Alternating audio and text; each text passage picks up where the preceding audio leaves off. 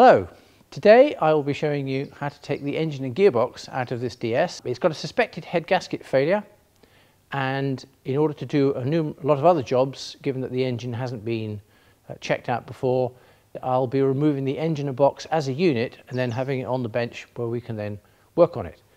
And we've already started. As you see, the car's on the hoist. We've already taken off the exhaust system from underneath, the front wheels, the under tray, and drained the engine and gearbox from oil. So here we go.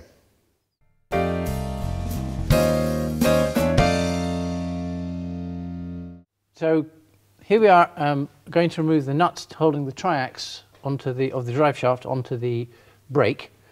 Here is the triax, which is part of the drive shaft. This is a triax housing which holds the balls which allow the drive shaft to articulate. This triax is bolted through the disc and into the gearbox onto the drive shaft, half shaft of the drive shaft, and it's held with these nuts, and they're done up pretty tight. On the early car, of which this is a pre-67 car, this is the design of the triax, which allows you access directly onto the nuts from the front, which is why I'm going to be doing it this way. The later design is slightly more awkward, and it's a much larger housing here, and so the access to the nuts is difficult, and so you probably have to do it with a spanner rather than a windy gun and a socket like I'm going to use here.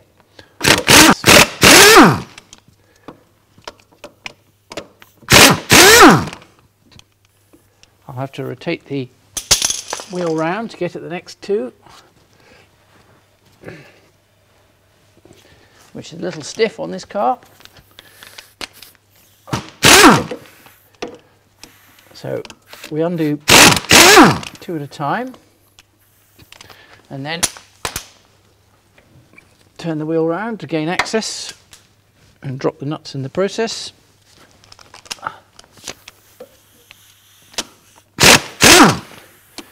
And when you come to do these nuts up, they need to be up to 130 Newton meters, which is very tight, and it's not easily done. Okay, in order to remove the drive shaft, the hub is held, the drive shaft part plate is held onto the hub with these two screws. So they have to be removed in order to allow the drive shaft to slide away from the gearbox so we can take the engine and gearbox out. So what happens here is the whole drive shaft can slide through the middle of the hub, and so I'm just pulling it off so that the drive shaft comes off the studs on the engine side, and that's as far as I need to take it in this instance. Drive shaft is now free, we can get the engine and gearbox out the top.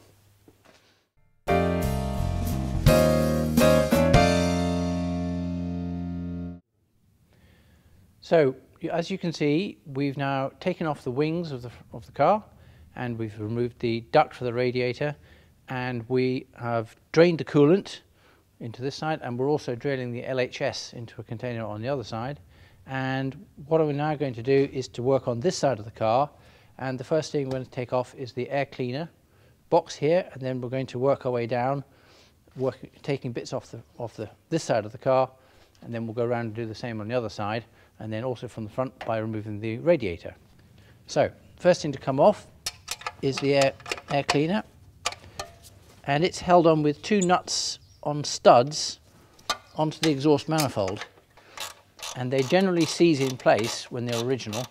So it's a good tip, if you are going to replace them, is to replace these nuts not with steel ones, but either put stainless steel or brass or even copper, which are all available as nuts. The idea there being that as the nut is a different material to the stud, you don't get it seizing on so easily, even in the heat. Access, of course, is in the typical Citroen style, i.e. awkward. I have assumed the position in attempting to get to the nut on the rear of the air cleaner. I could make my life easier by actually taking the top of the air cleaner off, but why make life easy? I'm just managing to get my fingers onto it, and there it is now off and nearly dropped. I'll now undo those screws and take off the clean top.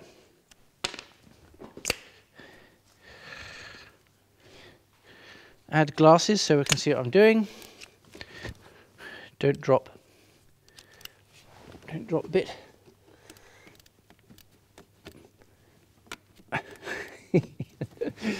In the typical, it won't undo. Okay, here we go. This car's got extra Jubilee clips on various clamps, which aren't entirely necessary, but always no harm, extra security. There we go. Just slacken off the main clamp,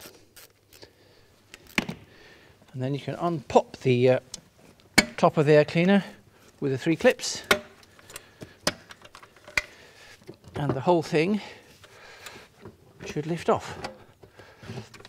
I've done that slightly wrong. I didn't have to unpop the top of the clips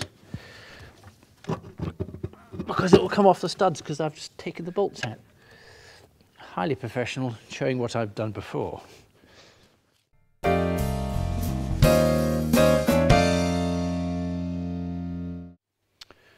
So now I've removed the air cleaner, I can now get access to the heat shield, which covers the exhaust manifold, and the reason I'm going to take it off is just to get access down to the engine mount bolts at the back here.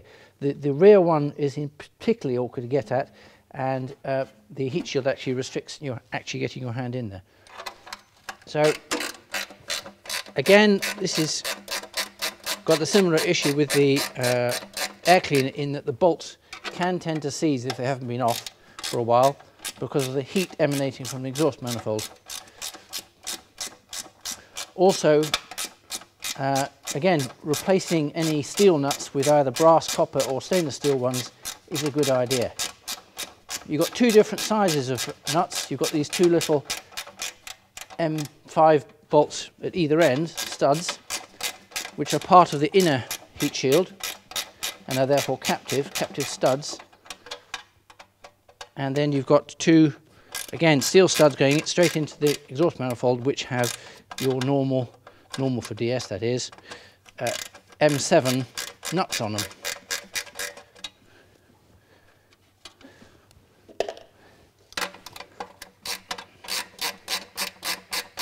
The heat shields can be of different materials. This one's aluminium, but the Citroen also produced them in steel.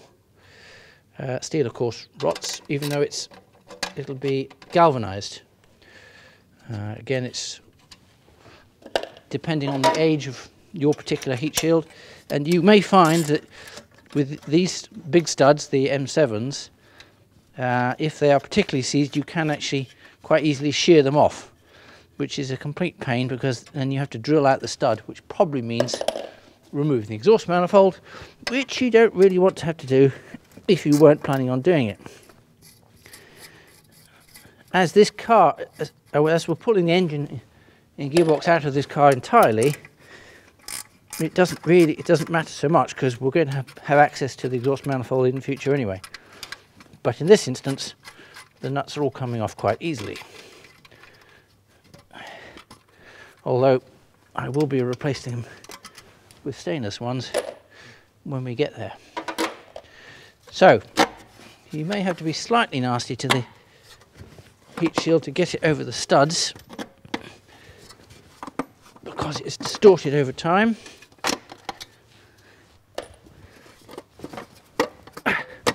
As I am slightly struggling now. And then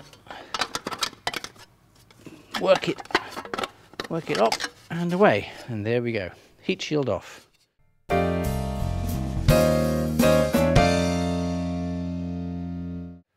Right, so I'm now going to take off the centrifugal regulator. This is the part that actually acts as the clutch as you set off from rest. It's relatively complicated in the way it's plumbed in. It's got a fixed unit here with fixed steel pipes, so it's a little bit involved, and there will be a bit of dribbling of LHS in this instance. So I'll just work through the procedure of just undoing all the various nuts to remove it, and then we can get down to the LHS pump underneath, which we also have to remove. For this is the tensioning bracket for the belt, and there should be a square washer here. There is a square washer, but that's a non-standard washer. I shall be replacing that later. It's normal to find on cars, of course, that have been, which of course they're all several years old, and so it's normal to find that fixings are incorrect or different. But provided they're doing the job, like this one instance, there should be a washer over here. This is going into a rubber bush, and the nut is not able to do its job properly. Not that this is a fault on the owner, of course, this is just the way it is. Not that I'm seeking to criticise, you note. Okay, this would now allow us to slacken the belt. I'm just forcing it down on the pivot. And that's the removal of the drive belt. Right. Yes, that bolt's not in very nicely. I'm going to slacken off the main pivot bolt on the centrifugal regulator, which is 17mm, a large 17mm nuts and a bolt across it.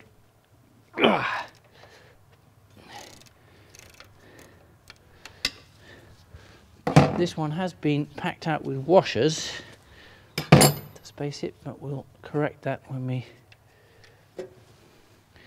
do the final assembly.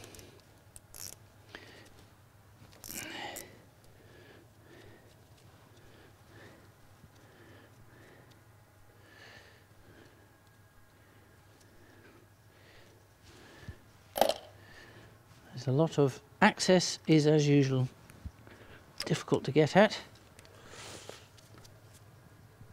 because it's a Citroen, sir, and I'm just going to get myself a suitable socket.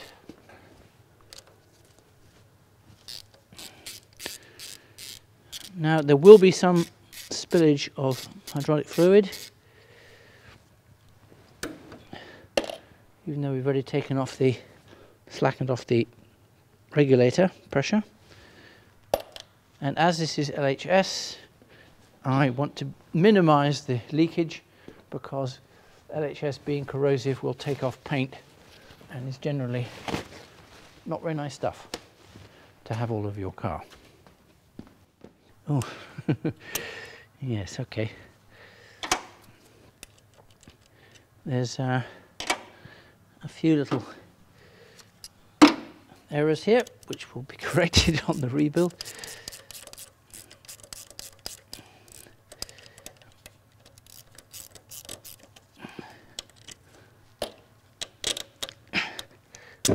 Ooh.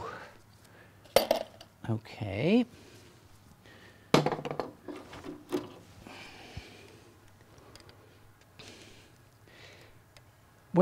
If you've not done this before and you come to take it apart, it is obviously a good idea to take a picture with your modern smartphone before you actually take anything off, thereby making it easy, and you have a reference to rebuild it correctly.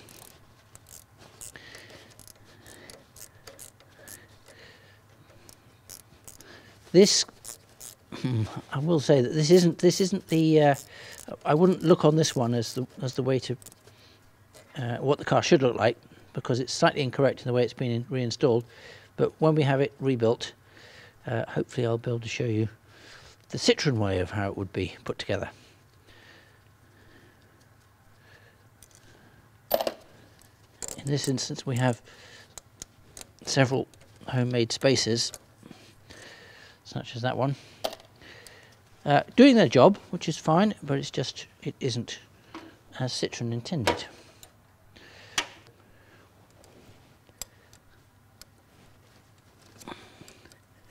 This is me splitting the pipe here. This actually goes down to the clutch lock, and as usual in this, you just need to wiggle them slightly for them to come apart, like that. Okay, we'll put that back onto there.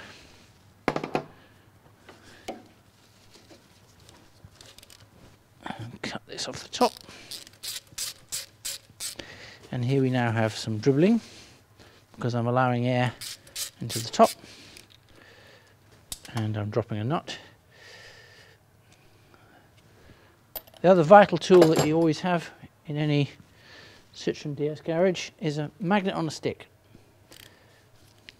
There's probably a part number for Citroen for it.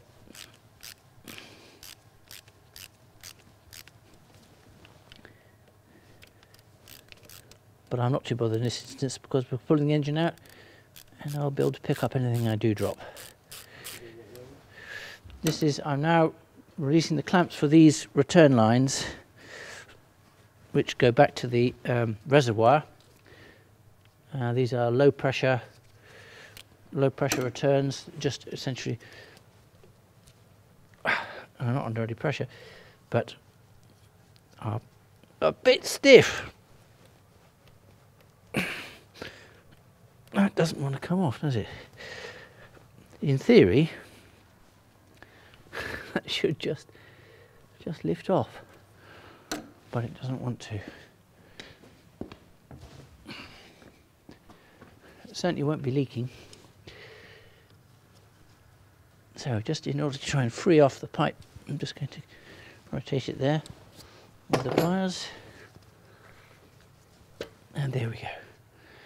And I'm going to lift it, hold it vertically upwards such that any LHS in the pipe will drain into the tank and hopefully not dribble everywhere. I'll just thread it through. There we go.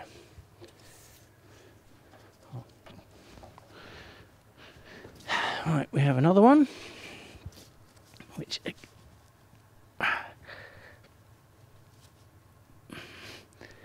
once again might leak a bit.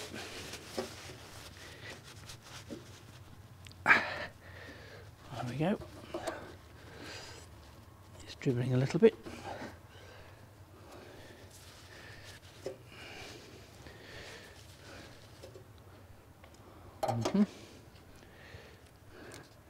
Okay, so we nearly have all of the pipes off,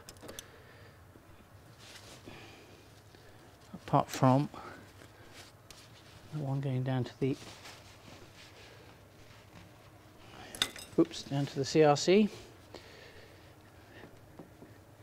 It's all slightly fiddly. Right, now here we have the centrifugal regulator is now virtually free. I just need to take out the main pivot bolt and catch the spacers as they fall. There we go.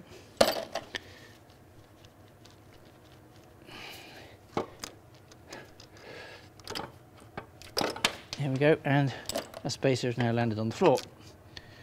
Okay, so there's the centrifugal regulator off.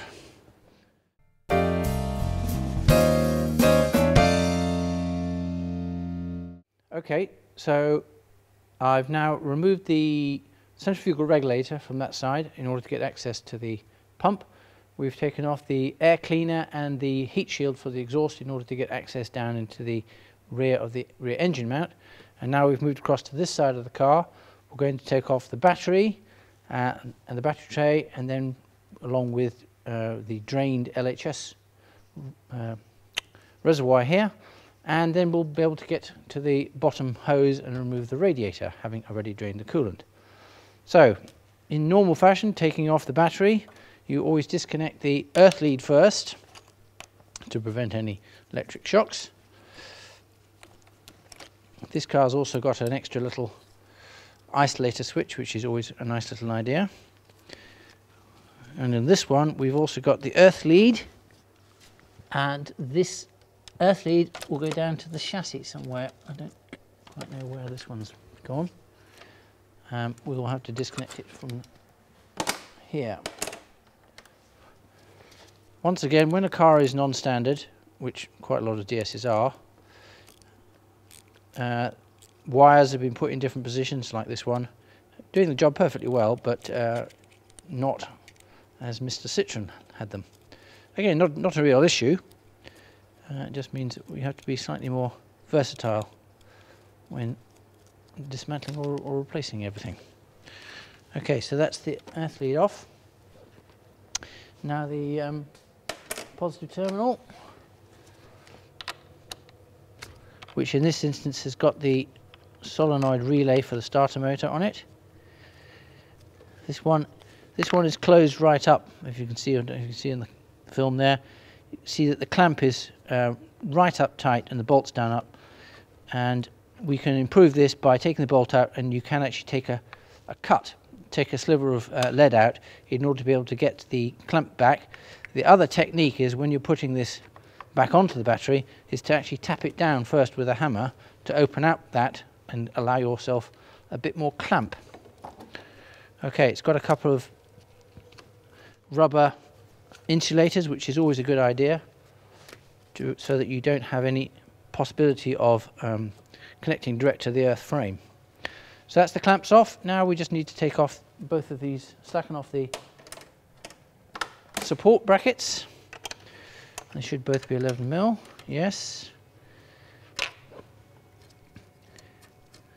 Now the front one here, the stud is, in theory, should be fixed in place. They're both actually J-bolts which hook into part of the clamp at the bottom. This one, it seems to be fixed in solid with a bolt. Again, not a problem. And the rear one, also being a J-bolt, which it is, what I would do normally here is slacken off the J-bolt and then unhook it.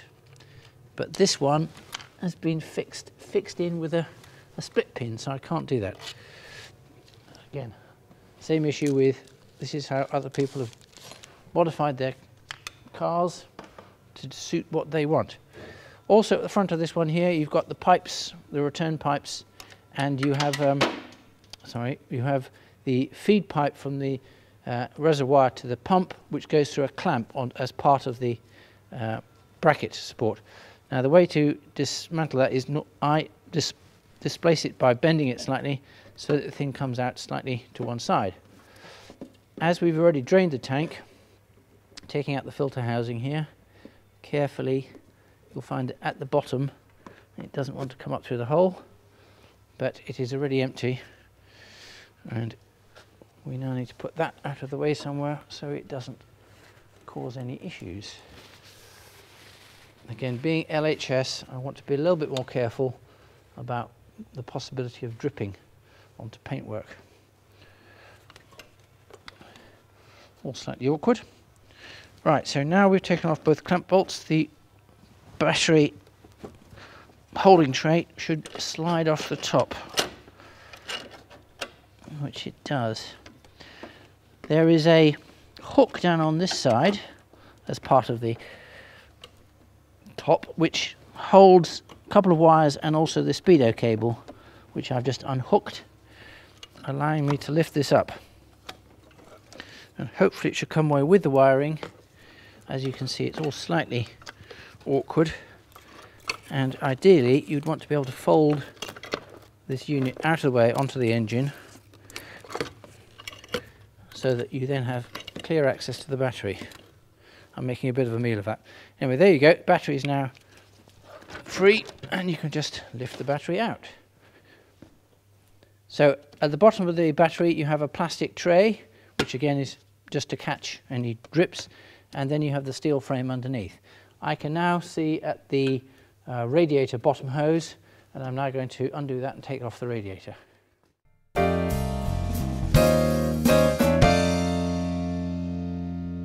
Okay, so I'm taking, these are the return pipes that we took off previously, and as you can see we put some bolts in the end just to stop further leakage, and I'm just going to tuck them out of the way here onto the top of the tank, just so that they're out of the way whilst I can access to the radiator lower hose clamp.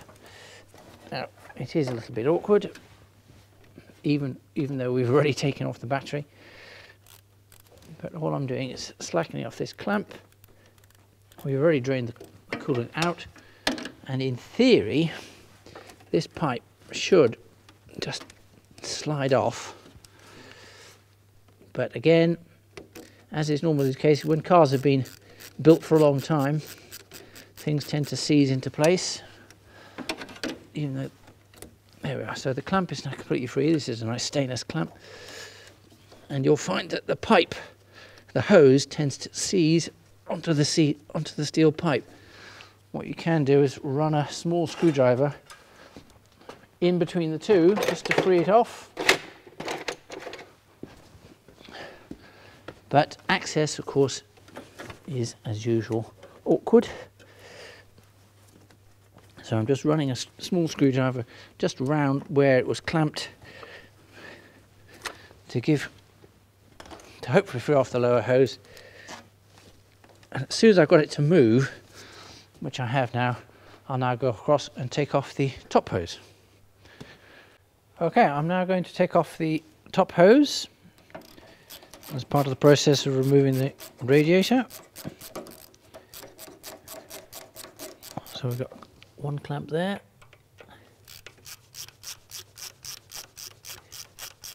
Just of interest, there's two different designs of top hose, one of which has the thermostat in it, which this one is, and the later designs have the thermostat actually as part of the water pump housing. As usual, in this instance, the hose doesn't want to come off, and it's very much welded itself to the radiator. There we go. So here we have the thermostat in the top hose, held with this clamp. Okay, so that's top hose off. Now I'm just going to undo the radiator mounts, which are these two bolts at the front into captive nuts, and they are particularly awkward to get at. You can get at them from below slightly, but there's a lot of things in the way. Once again, the later ones have actually got a slot cut into the end of the bolt, so you can use a screwdriver to undo the bolt from above, which is a nice, useful, time-saving feature.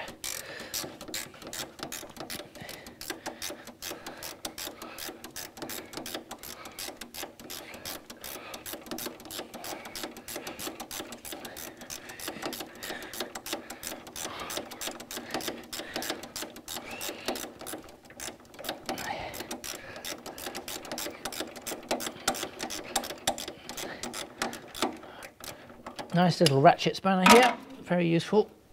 This now should be free enough for me to undo by hand.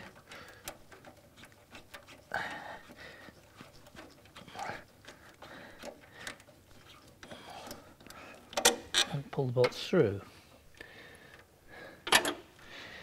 The final bracket on the top, which supports the radiator, will also need to be undone. Final bolt is the radiator top clamp bolt, M5, and it is adjustable on the top bracket here, which you may need to do when on assembly to allow the fan to clear the shroud. So if you've got a noise on startup after you've refitted your radiator because the fan's hitting the shroud, this is the one to adjust. Okay, so everything's off and it's loose. I can now lift the radiator out through the front,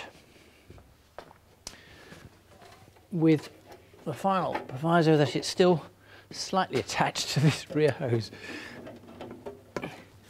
which is, of course, awkward. There we are. Come off now. And you have to lift it out front, clearing the hose. Here we go.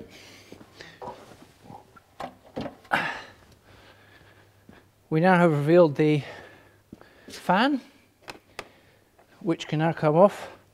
We now have to take it off in order to get access to allow the steering rack to come out. You can get the rack out underneath, but this makes life easier if you just undo the 4 bolts that hold the fan onto the water pump. They're 10mm AF, sort of rather large self-tapping screws, if you like, because they screw into the plastic, not like a thread. And there's 4 of them, and you can just move the fan around by hand if the tension on the belts is correct, doing one at a time.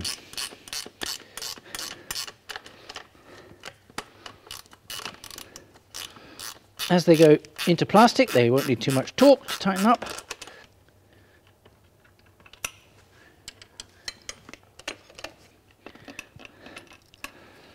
So there's the bolt. You can see it's just got a rather coarse thread. It's not like a bolt really at all. It's a overly large self-tapper, as I say.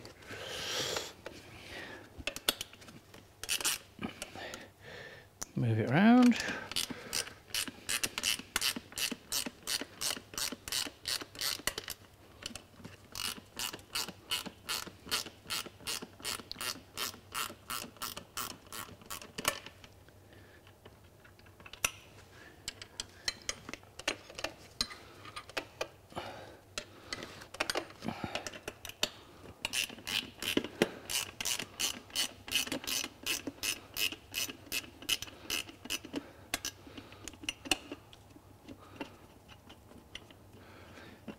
And the safest place to put these, once you've taken them off, is back into the fan, just temporarily. They are unique to this application, so they don't fit anywhere else on the car, so that's why you need to keep these particular bolts with the fan.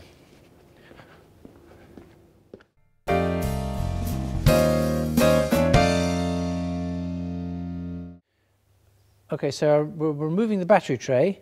And we've got several fixings, the first of which is this one up here, which supports the the heater box that screws into the part of the bracket.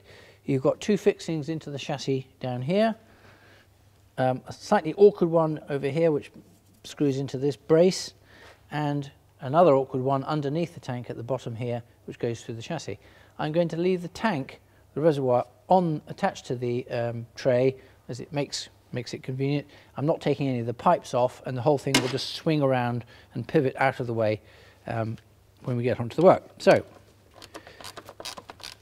undoing this top one. It's a captive nut, so you just undo the bolt itself, but it does go through a rubber bush. There's actually part of this rubber bush is missing, which I'll replace when I refit this correctly later. There should be two halves, if you like, of the rubber bush, and this has half of it missing. So the two bolts which support the back of the battery tray, which go into the chassis, are here. One of them is accessible with a socket, the other one under here isn't. So once it's slackened off with a spanner, as soon as you can get your fingers onto it and undo it, it's quicker that way. They only need to be short bolts going in. There you are, there's one. This one's a bit more awkward, a bit stiffer.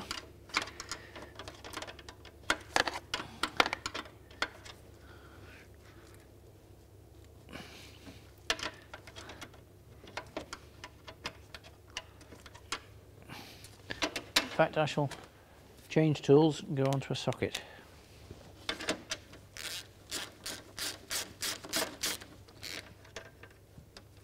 There we go. Okay, the one at the front here, again, it's not really accessible with a socket,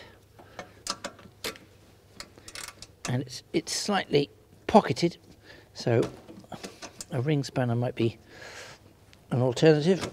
I'm not even getting a start on that one.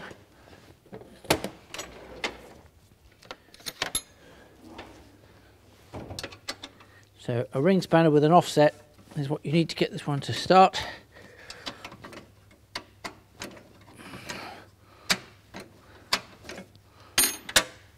But then I like to go to my ratchet to speed things up.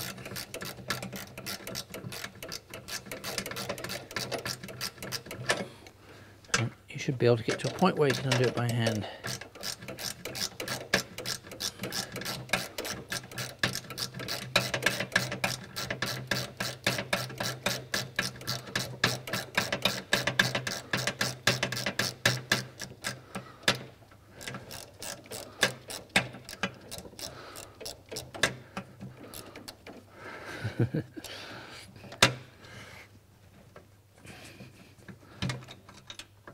There we go.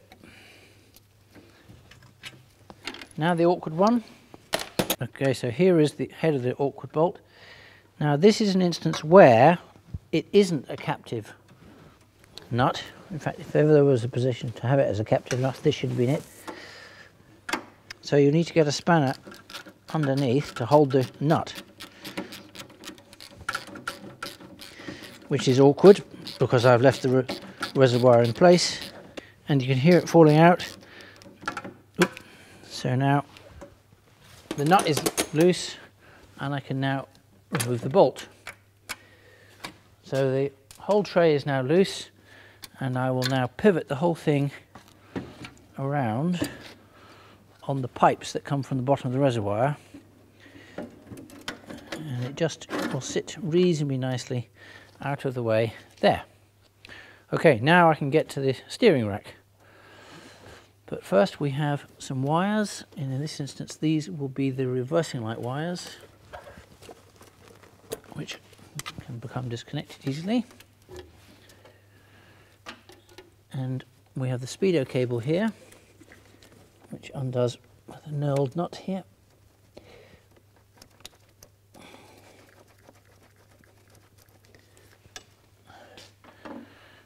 And now we're moving on to the steering rack.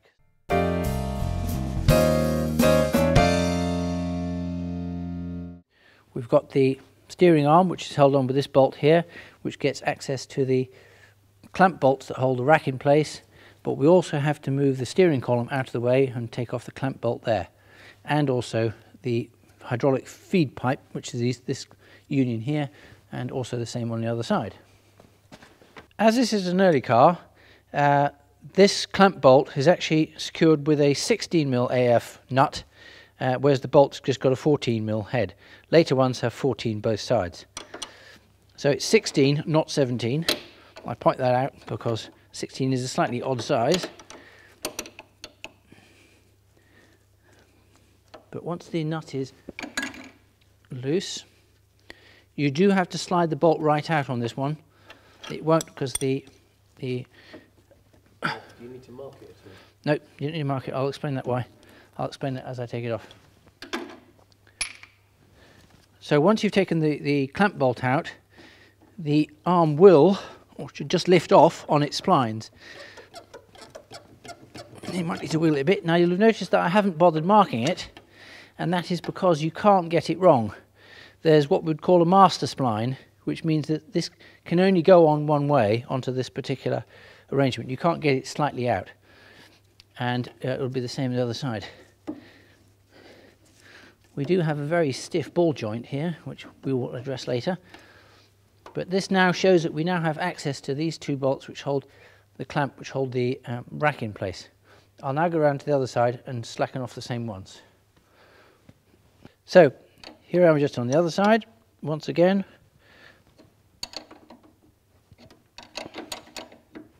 A 16mm nut and a 14mm bolt.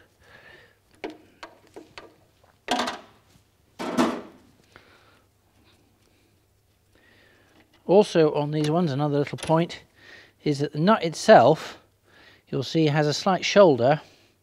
I don't know if the camera can pick that up, and that is the face that goes onto the tightening up face, rather than the other side, which doesn't. Just a little point. It will go the other way, but if you're being really technical, that's what you'd put it the right way. Again, that one pops off nice and easy, and in comparison, this has got a nice free ball joint. The one on the other side is a little tight. We'll have to look at that a little bit later. Right, so now we've got access to the bolts that hold the clamp bolts, but I want to go back to the other side to remove the steering column first. Right, the steering rack is held in with clamps at both sides, but it's also attached to the steering column here with this clamp bolt, which we will undo in a moment. But also there's a couple of other issues with the steering column, one of which is this spring here, which you can see has got a little bearing on it, and the bearing is hits this kidney-shaped cam device, which has got a little indent in this position, and that is the straight ahead position for the steering, for when the car's going in a straight line. You can adjust this cam, this kidney-shaped device, around the steering column once the car is set up to drive in a straight line. The idea is that this spring helps give a little bit of feel to the steering and will hold the car in the dead straight position. But we need to pull this out of the way. So what I'm going to do is I'm going to put a tie wrap, attach it to the box of the heater, and just pull it sufficiently off the steering column like that, so it's now not contacting. Now I will undo the clamp bolts. Here is the steering column with the pinch bolt through, and what I've done is I've marked the position of the slot onto the pinion of the steering rack, because I'm happy with the position of the steering column with where the arm is, and so this will help when we put the column back onto the rack that we get it in the right position. This one's got a nylock nut on it, which is a non-standard but perfectly acceptable replacement.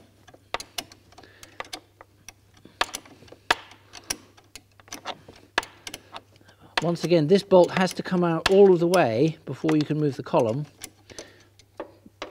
It's not just a clamp, but it's also, you can see there are ridges in the steering rack here where the bolt actually has to go through. Now that's not the final one to undo.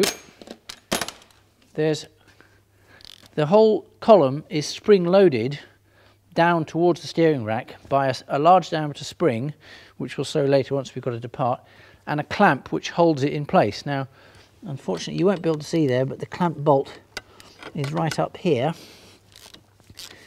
and I will slacken it off, and you just heard the spring releasing. So now the steering column itself I can move, therefore pull out the clamp bolt and slide the column. Hopefully I can slide it up enough against the spring tension to be able to get the steering rack out. I'm just going to see if I have to slacken off a bit more.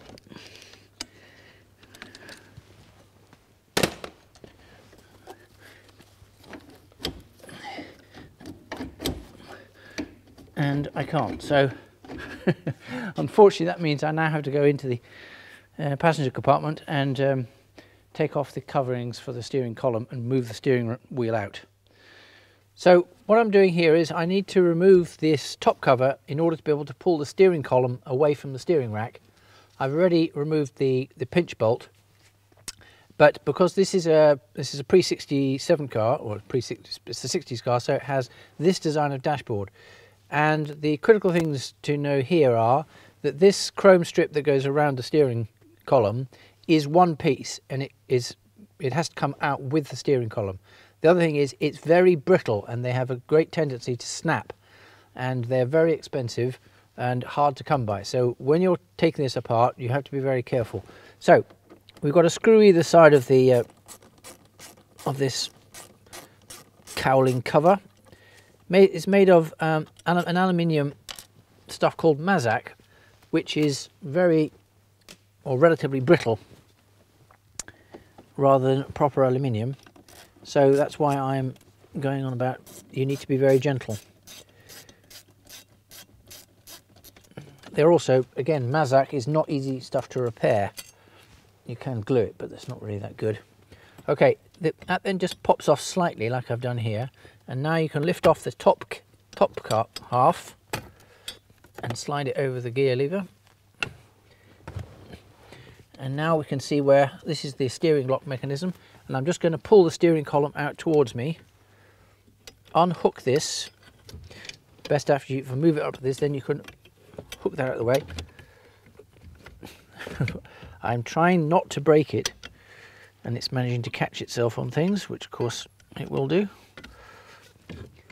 And I only need to move it out just far enough to clear the steering column. Another ½ inch would be nice. There we are. Right, now I'm going to put that back and gently leave it there and get out of the car. So here showing I have removed the steering column, and it's now separated from the steering rack. And I'm now going to work in this area. We're going to get the alternator off, but first of all we need to get some access. So the first thing, in order to get this battery holder out of the way, we need to remove this coolant pipe, which is going up to the heater up here. Now, having already drained the coolant system, this pops off, and that then allows, or should allow, me to hook this pipe out of the way, and also means that this battery tray holder, I'm hoping to be able to move the whole thing out of the way. That's a little bit better than it was. That's going to have to do. Okay, so now getting down to the dynamo, and we also will disconnect the, this is the battery positive terminal which goes down to the starter motor. Just want to take that out of the way. Again, this is all just really so I can get access down to the dynamo. Dynamo, alternator different, they're just only differences in where they're wired in. Similar ideas with three different wires.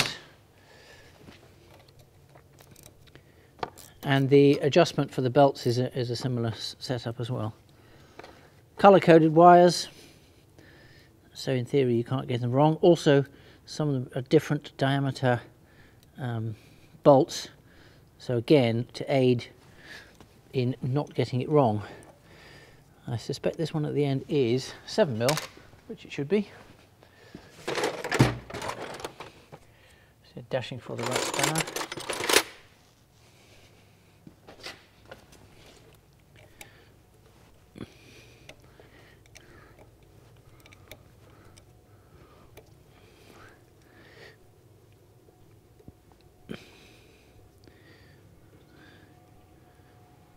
Being a 1960s car, the 60s DSs all have a problem with their wiring harnesses.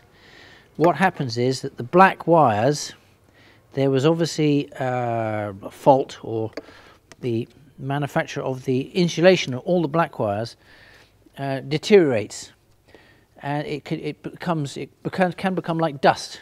It becomes so bad. So you end up with wires that have no coating on them, and this can happen in the middle of the wiring harness. Everything's fine so long as the wires aren't disturbed, but if they're in that bad condition and you then wiggle them around, the insulation breaks off completely and you can end up having a direct short. The solution, which is unfortunately an expensive one, is complete replacement of the wiring harness, and that really is the only option. But it only seems to happen on the black coated wires. Any ones that are coloured, that doesn't seem to happen. Right, so now we've taken the wires off the dynamo, I now have to slacken off the mounting bolts. So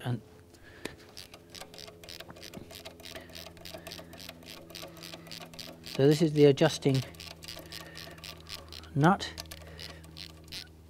It's incorrect as a nylock, but it does a perfectly good job. But what is in fact missing is that there should be a square washer in here which would spread the load.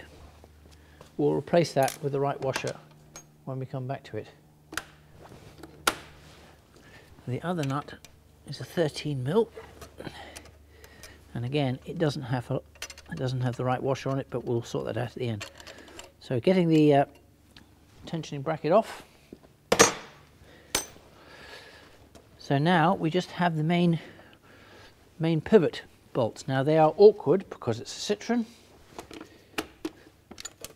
and you probably won't be able to see on this, but so in order to get access to the dynamo mounting bolts, it's the same on the alternators on the later cars. This really is a very awkward nut.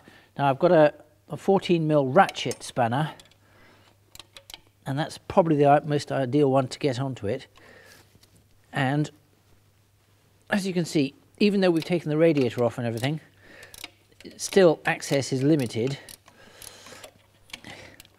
Now, at least Citroen did things help slightly in that you only have to slacken this front bolt off, because the bracket for the alternator is actually a U section, and it will slide off once we've taken the bolt out of the other side, which is directly opposite to the other end of the dynamo, and which again of course you can't see.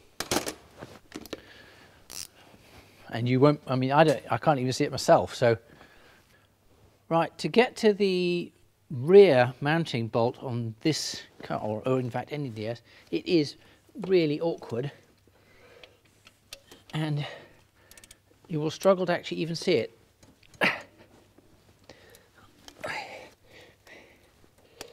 I have actually managed to crack that one off. Now the rear bolt has to be removed completely to free off the dynamo or alternator, but not on this particular one, so I've just been informed. So I only have to slacken it and it will come straight off. Gosh, that's easy. So with that new knowledge, we'll just move the dynamo out of the way so I can get the belts off, take the tension off the belts. We will be replacing these belts anyway. And then the dynamo just lifts out. And there you have the slots in the mounting points. The current owner has made that one so that it is a slot as well. Makes it easy to get it off, but it means that there's slightly less security. There's a possibility that the dynamo could move if the bolt wasn't tight.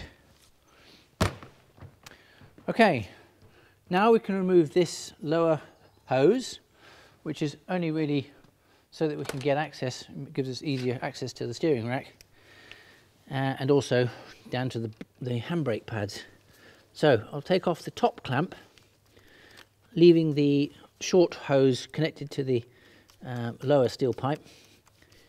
And as I've already disconnected this end up at the heater, all we do is work it out.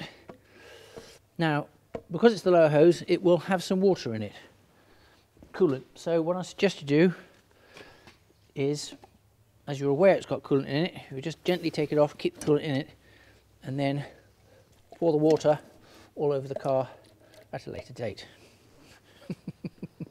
Didn't mean to do that. Luckily that'll get cut. Okay, now we're down to the steering rack. Now you can see it's much easier to see what we're looking at. And we're down to just taking off the main clamps at either side, and also the feed, fluid pressure in and return, which is on this clamp here. We'll take that one off next. When we come to put the steering rack back in, I will explain all the settings. But in the instance of when you're taking a rack out, and if you don't have the right tools, which I would strongly suggest you do have, but if you don't have, you're slightly constrained by what you can do. One of the adjustments is actually a measurement from the center line here to the center line of the steering column there, rack, and this dimension is 120 millimeters plus or minus, or it's 122.5 plus or minus 2.5, which is 120 to 125. So you've got a 5 mil tolerance of where the rack actually fits into this clamp here. You'll see that it's got serrations on it. That's actually a very fine thread, and in the clamp on both sides is an equivalent thread, so that when the rack goes into position it doesn't move front side to side. It's actually clamped in place. So if you haven't got the right tool, you can use a marker to mark where the rack is in terms of its orientation and also its axial position relative to the clamps. Now, when you're marking it, there's not much point in marking this outer cap because you're taking the cap off. So put the marker onto the main part of the steering relay here, like this. So what you're doing is you're marking both the rack and the steering relay in the same relative position. Also, you're filling up the little grooves of thread, if you like, and the ones underneath will be clear, so that should therefore mark very clearly where the rack is. Obviously you want to let that dry, and you can do it on both sides, but you only actually really need to do it on one. As I say, we will cover this when I come and reinstall the rack later on. Okay, I've now got to take off the hydraulic feed line, which is two M5 nuts, clamping the hydraulic. It's the hydraulic feed in and feed out of the rack, and you have a sandwich plate which has two little O-ring seals in it, which you must not lose.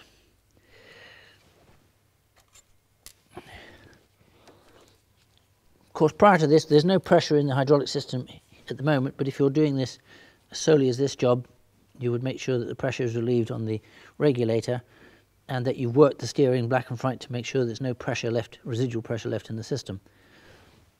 I do expect a little bit of hydraulic fluid to come out as I drop it. There we go. And it will drip down. Residual pressure.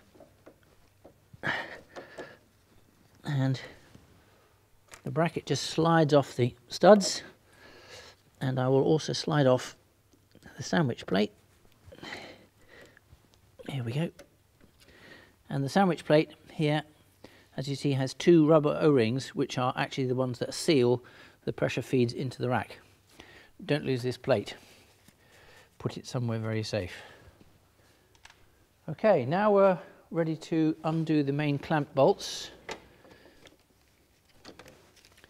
And on this car, again, because of its age, most of the nuts clamping it will be 12mm AF, even though they're M7s with a 12mm head. All later cars from 67 onwards should have, or were originally left factory with, 11mm AF heads on the M7s. The bolts themselves are interchangeable, but there was a change made at that point.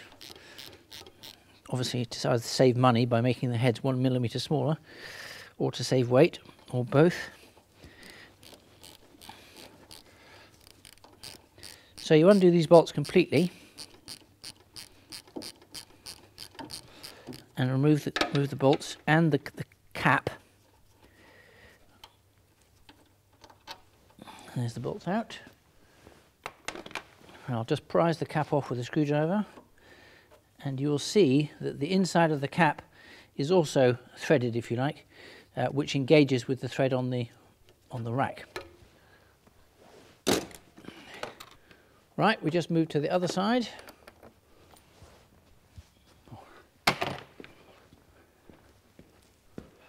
And do the same thing.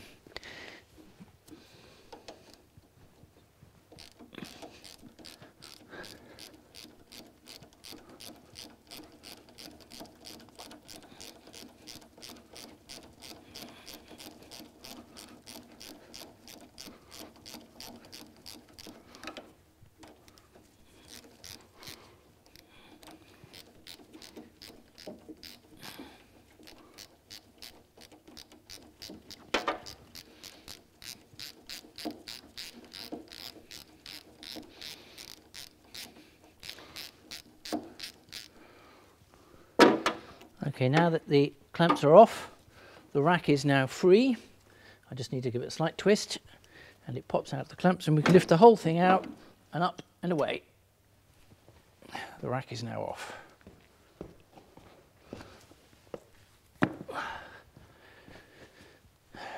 Okay, now while we're at it, we may as well take off the drive belts, as these ones are going to be replaced anyway. The V-belts, and we now have access to the handbrake cable, and we will be taking the main cam pulley off, and we have access to the parking brakes, which we can also remove.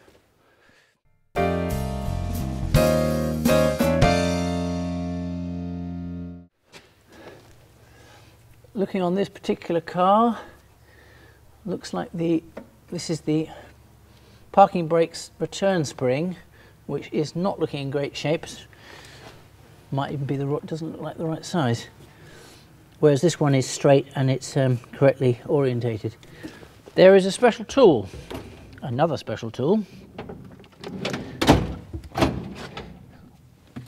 which is used when removing these springs. This is it. It's like a big pair of scissors. And these clamp bits here just aid the removal or compressing of the springs when you're taking off the handbrake cable, like that. Now, what we do to take the cable off first is I have to slacken off the cable itself in order to be able to pull the end of it out there first before I can take it off. End has to come out, and then we put the whole thing out that way.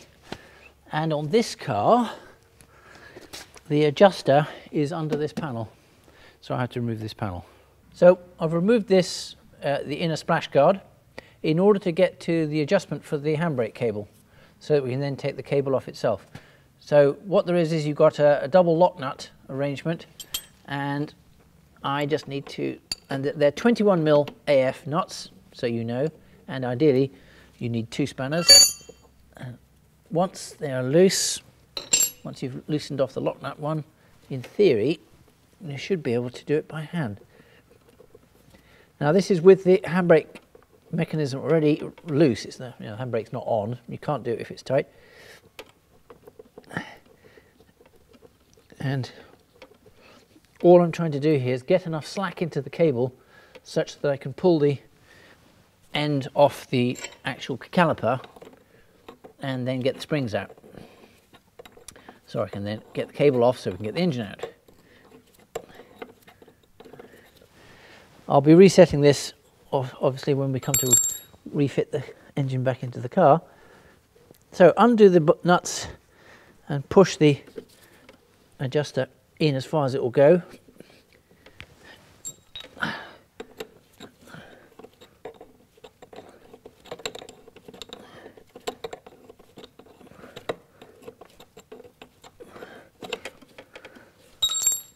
There we go, that's as far as it wants to go. And now I should be able to pull the end of the cable out of the caliper. Okay, now that I've taken the adjuster for the handbrake cable, it's all loose at that end, using a mole wrench or similar clamp, I clamp on the nipple of the cable at the free end, and I want to pull it free, and it will now come up through this slot here. But we have a problem, and that is I want to get this tool which compresses that spring, but I can't get it because you've got this pipe in the way. So we're going to have to backtrack slightly and remove this pipe. It's already disconnected at this end. It actually comes from the caliper and it goes up to the centrifugal regulator. So all I've got to do is release its clamp bolt.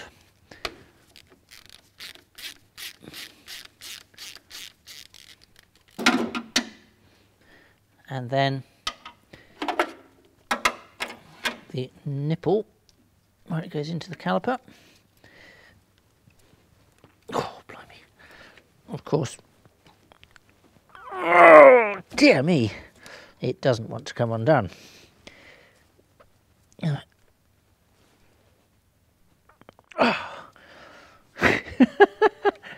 Typical.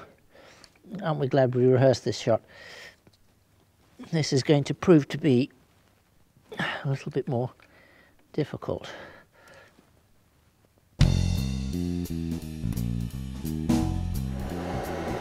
So they're designed to take a lot of heat and therefore dissipate heat. And there's also fluid and there's a lot of things taking the heat away from this area.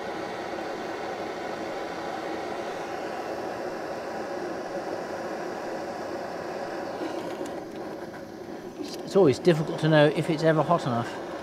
Let's just give it a try. That's all you can do. But I don't want to try and, trouble is if I work too hard, I'll round the thing off and then we will be. I might have to end up making up. There we are. That's it's done it. Okay. So I've just managed to crack off this pipe union. I'm just going to put on some release agent just to help. Now we've got it moving.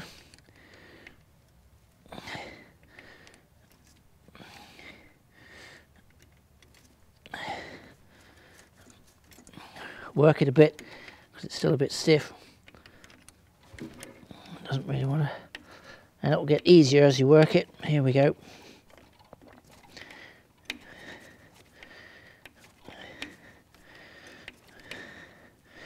This again is going to dribble a bit of LHS, so I'll catch it.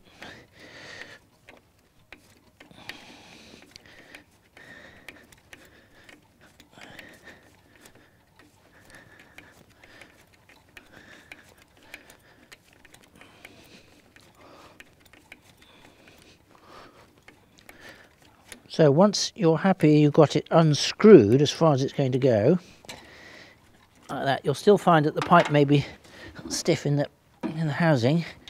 Just needs a little bit of moving around to free it off whilst you pull it out.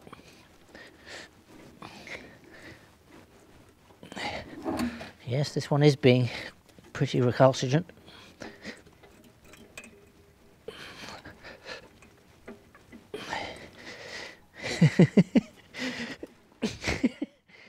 Okay, so I've managed to get the pipe to come out, and I can now take it off the other end as well, which is where it was difficult to come off earlier. Unhook it and then feed it through. And what we've got here is what is probably the reason why it was giving me such a hard time, is that there doesn't appear to be any rubber seal. Either the rubber seal would fit on the end of the pipe there, just next to the swage, or it would still be in the caliper, but there is no rubber seal in this particular case. So someone has either forgotten to put it in and has made it seal by tightening it up so tight that it distorts the steel. So obviously a bodge, which we won't do when we put it back together again. So now we've got that pipe out of the way, I can now use my spring compressing tool to get into this handbrake spring. So I will pull the cable out as far as it'll go and unhook it, and then compress the spring. And in theory, again, perhaps we should practice this again. In theory, it should pop free of the caliper, like that. I can then release the cable from the clamp, take the spring out, which is slightly bent, and we might replace that. There's the cable out this end, and it's the same at the other end. It should, I keep using the word should. Okay. This is actually seized in. That's why it's not being very cooperative. The cable, in theory, now I've released it, should just slide out of the caliper. You notice I use the word should, and it's not doing it on either of those. I'm going to have to try a different tool. Okay, now I've managed to free this end of the cable off, and it should just slide out. What I'm going to do is put a bit of lubricant on it, just to help. And I'm making a lot more weather on this than I should be. Just gently want to clamp that, don't want to crush the cable. And it is a bit corroded, and you will see that this portion just fits into the slot there. Now there's a bit of metal missing, which is that should have a little tang sticking up, which aligns with this tang to stop the cable rotating. Now it's the same at the other end, and this one also is seized at this end, so I'm going to work it a little bit. I've already put a bit of lubricant on it. Just move it slightly and work it, and whilst I'm doing it, I'm pulling the cable, and there we have it loose. Now I come back to my special tool for compressing the spring. I want to get it in as near to the end as possible to get the maximum throw. And there we are, compress it, and of course it pops off. Brilliant.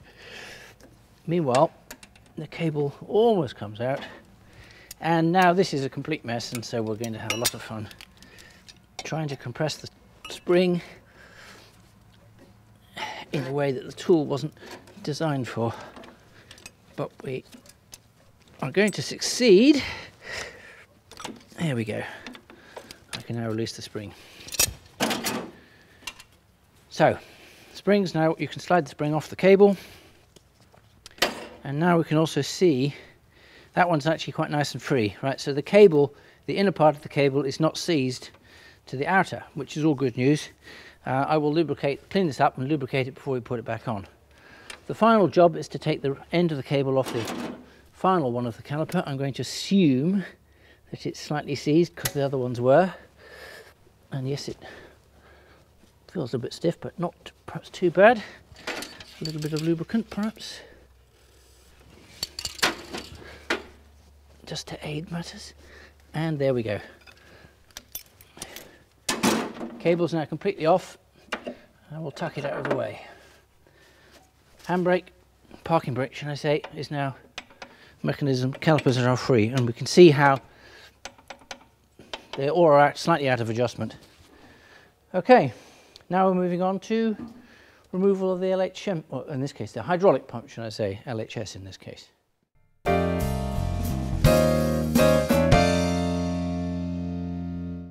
Right, so we're now going to take off the hydraulic pump. So we've got adjusting bar here, you see with the elongated slot, which gives you the tension on these belts. We'll ignore the fixings because they're all slightly wrong. We will correct those when we come to reinstall the thing. So first off, we've got this adjusting nut.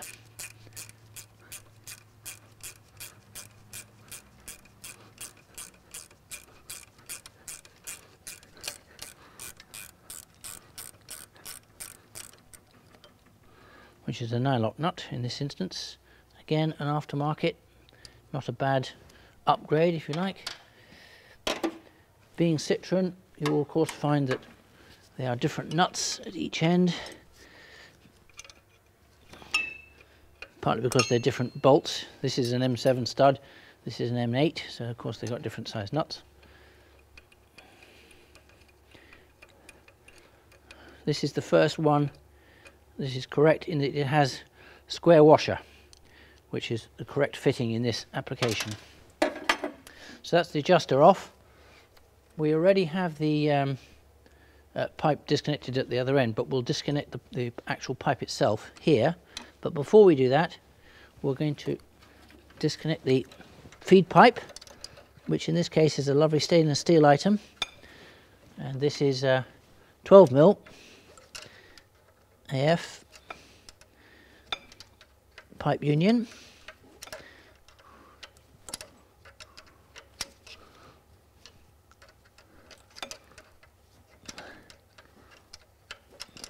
And right next to it is the main mounting bolt, which normally would be a 14 AF, and that looks like a 13 to me. And it is. So that's the wrong bolt. And it is not a captive nut at the other end, and luckily I can hold it by hand.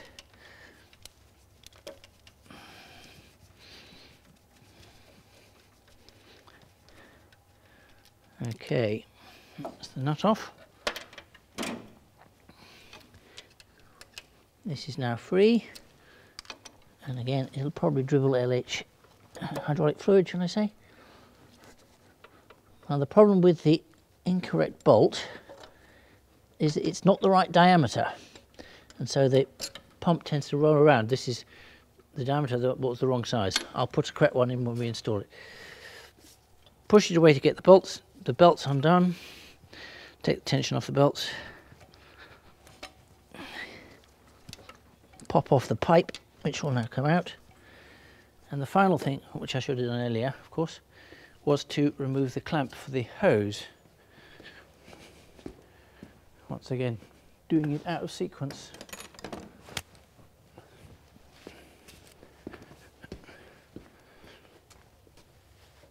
The other alternative, which I've just considered, is to take the hose with the pump, which means moving that out of the way first. Now the reason for this is I want to, this clamp at the top of the engine here is actually what we're going to lift the engine and gearbox out with. It's the official hoist hook, if you like, and it is slightly shrouded by this bracket, which also mounts the radiator. So what I'm going to do is I'm going to take the bracket off, this bracket off, but reinstall the engine hoist hook so that we can then lift the engine out. And it looks like, no, it's just This nut's just fouling the distributor clamp, but I can get to it. Also in this car, the earth lead has been attached at this point, which again I will reposition when we come to reinstall the engine in the car. So as is usual in this disassembly process, there are various ways that this car has been put back together again, which is not as Citroen would have intended. They do work, but I will be putting it back as close to how Citroen did it, because that's what I'm used to, and it's essentially the right way. Now this clamp I'm just showing you here, slightly bent, this is, you'll be amazed to know, the only thing that will lift the whole engineer gearbox out, and it's only supported by 2 M8 nuts. I know it doesn't sound like much, but it does actually do the job. The nuts do need to be tight, I haven't said that.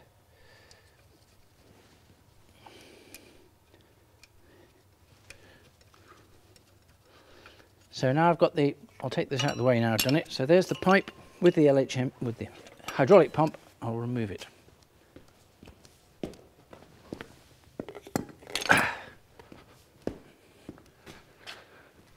Okay, so coming back to this clamp, putting the hook back on.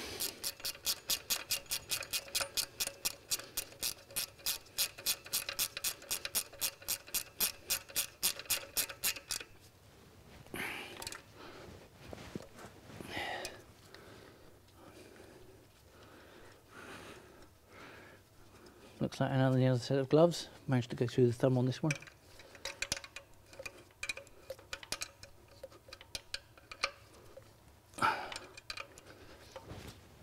Okay, that's tight enough. Right, the next thing we mess in while we're down here is, in order to get these belts off, the V-belts that actually drove the hydraulic pump, you can't take them straight off because the clutch operating mechanism goes right through the middle of them. So what we have to do is to slacken off this adjuster bolt, which is on the end of the fork arm.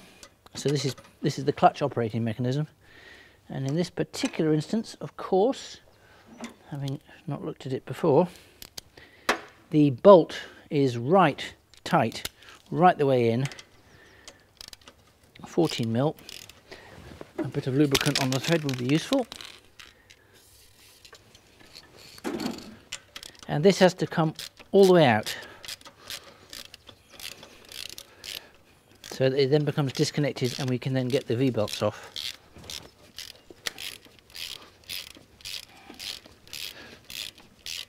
This also indicates to me that there may be a problem with the clutch. Although this car was driving fine when it came in, the fact that this adjustment was right on the end of its right as far as it could go, could be that the clutch is on its last legs, and it's another reason why we're taking the engine and gearbox out, so that we can check the clutch. We'll do it as a matter of course.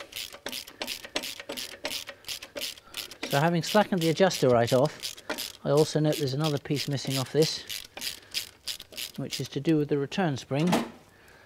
The return spring in this instance has been hooked into a hole at the back here, but officially there should be a little clip, little bracket, which is missing, which would hold this spring end. Again, it was working, but it's incorrect.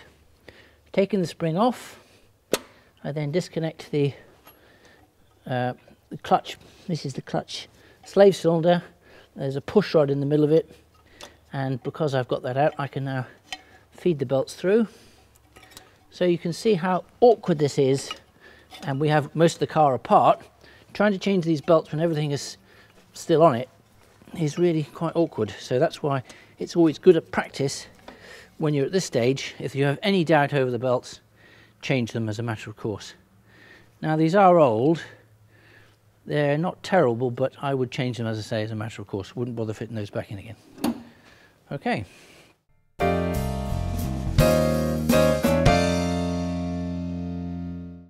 And having now taken off the hydraulic pump and the belts, we've already got the heat shield off the exhaust. So we're just looking around the car to see if there's anything still that would connect the engine to the chassis. And apart from the engine mount bolts, which are at the back there, and we've got 3 here supporting this bracket. There is nothing else. Taken off the cable, the drive shaft's off. So all the way around now, we're now here at this area with this, as it's being a hydraulic car, we now need to disconnect the gear change pipes, which go to the top of the gearbox, and also the brake pipes, which are also fed from this side. So there's going to be a lot of fluid around and a lot of finagling to get these pipes out. So I'll start by disconnecting this union block here on the side of the gearbox. And what we have is they are M6, so they're 10mm AF nuts, and there will be a bit of dribblage. I've got a catch tray at the bottom. This particular, it's the same on the later cars. You have 2 studs, so you have 2 nuts sticking out, and a bolt, which hold this triangular plate on. This plate has all the pipes which are pressurized from the brain, hydraulic brain up on the bulkhead, which select which gears to be engaged depending on which one of these pipes has pressure in it. Once again, in this application we actually have 2 unions, and between each of them is a sandwich plate. So there's a sandwich plate there which will have O-rings in it, and another sandwich plate there before you get onto the main block of mounted onto the side of the gearbox. And as a matter of course, if you're ever taking one apart, it's good practice to change the O-rings because they become flat over time.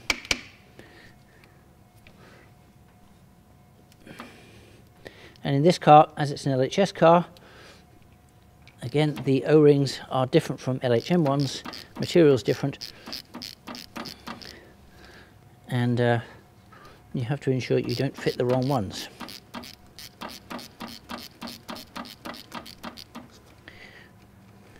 So there we have this is now loose, and I should be able to just work it off. There will be a little bit of spillage, and I'm going to displace the sandwich plate, and there you have it. This one's a little bit black, but you can see the 5 O-rings in the plate. They will push out. I wonder if I can just push one out by hand now. Let's try using a bolt. Right, these feel quite hard, and you would expect that if this has been in a car for quite some time. So once again, these probably won't seal when you put them back in, and therefore it's always good practice to change them.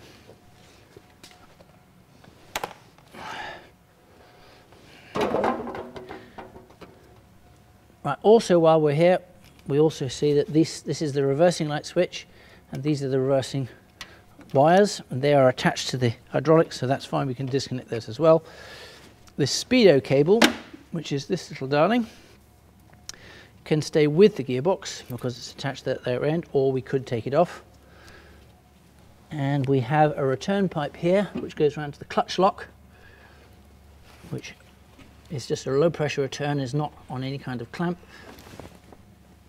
so it should pull off and thread its way through.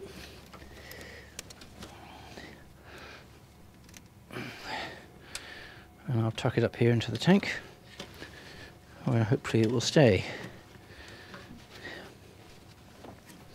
Okay, what else have we got down here? Well, we have a little wiring harness. Sorry, just dropped a spanner. This little wiring harness is one that connects to all the brake pads. It's the early warning, or the warning, saying that your brake pads are worn out. And we could leave it on the gearbox, but I'm going to take it off. I need to clip through where it's been attached.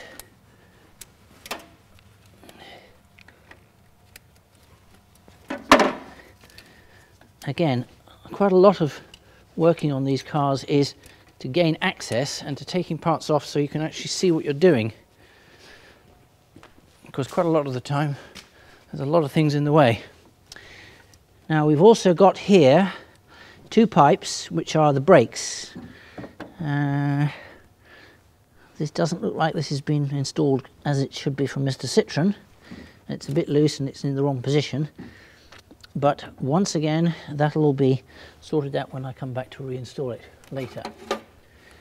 We've also got a clutch lockout pipe, which is this pipe here. Again, it's not been bent in the right place, but it does have a union here, and I need to be able to disconnect that. And I'll need a... unfortunately, being a Citroen, they've put it such that it's right under the support bracket. But no matter. The standard phrase, "It's a Citroen, sir," often comes to mind.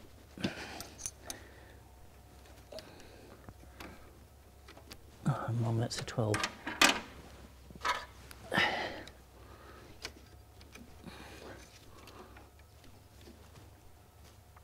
Oh dear, that's quite tight. Bit of corrosion on this one, but now it's moving. Put a bit of release agent on it.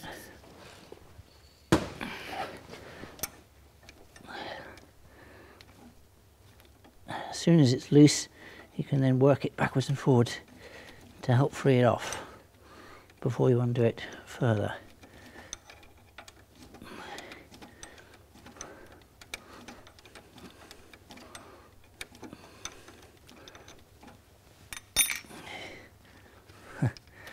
I thought I could get it with my hands, but can't.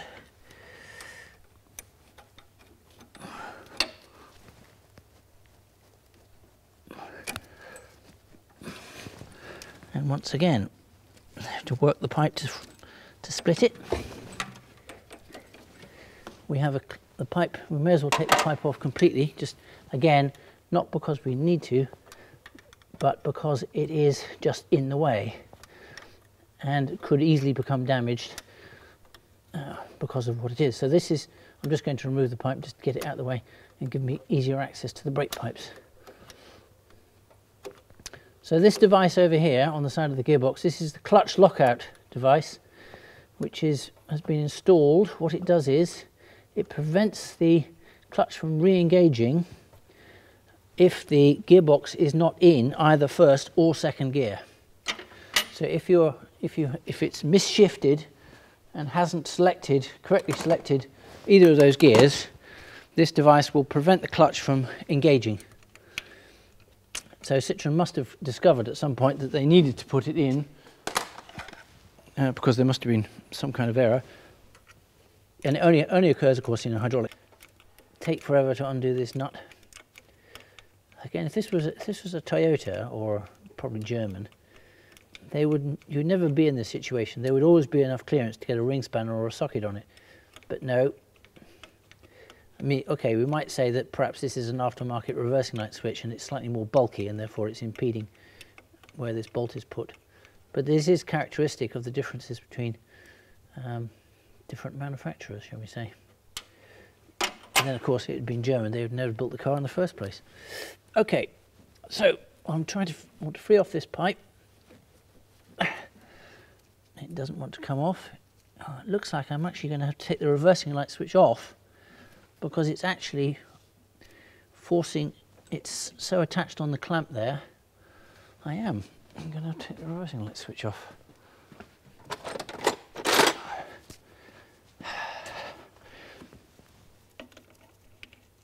Never mind. Simple. That should just unscrew, but it's fouling the clamp. Yes. Here we go. And now I can take the clamp off. We might have to do something about that when we come to reinstall it.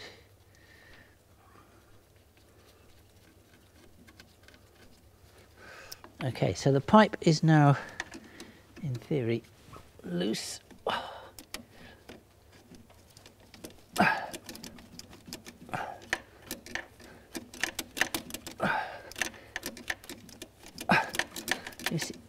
They're all becoming rather, they don't want to come out, do they? You're going to tell me there's no seal in there, aren't you? Shall we have a look? Shall we have a look through the round window? Oh, actually, there doesn't look like there's a seal in there. It doesn't look very healthy, though. Right, so pipe, awkward shape, out of the way.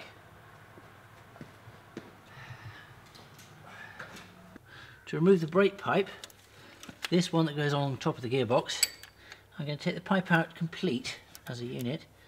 So, first of all, slacken off the union. I don't know if that one actually undid. It may well have distorted. Ah, this may be, we may have the same issue as this end. I'll tell you what, let's change tack slightly. What I'm going to do is take the pads out first, just to give, again, for give yourself a bit more room. So in this instance, the pads are sliding out nicely. Yep, that's a lot of meat on that. It's not textile, but again, nothing wrong with that pad. Sliding out nicely. Yep, about half worn. And now I'll give it another go. If you look, see how far that union is down compared to that one or this one. Can you see that? Yeah. I suspect that that one hasn't got a seal in it, so it's been rammed in, much like this one has on this corner. And therefore it's seized, and we're going to have to be a bit more.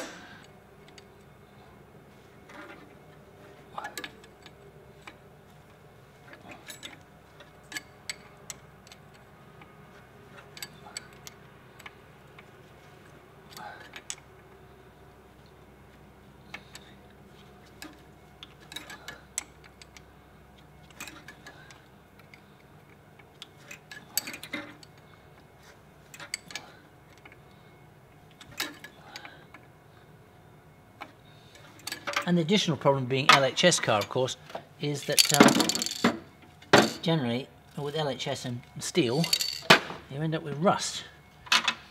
So the two, it really isn't, it's not nice stuff. It's probably my real main criticism of Citroen is they didn't change the fluid years earlier. I realised that in the 50s you were struggling for a hydraulic fluid, and so they went for brake fluid. But they probably could have, if they'd changed it to LHM many times sooner. On the other hand, you could say that hooray to Citroen for actually changing it to LHM when they did, rather than keeping it LHS all the way.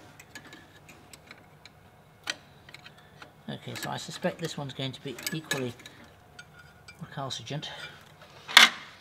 So I'll take the mounting securing bolts off the top.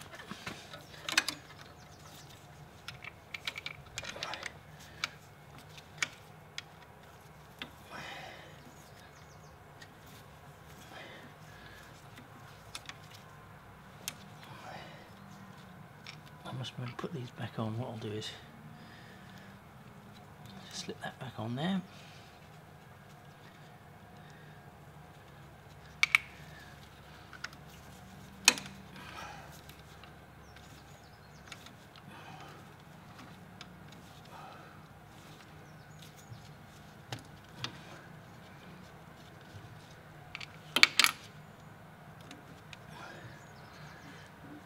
Again, interestingly, this is again Citroen.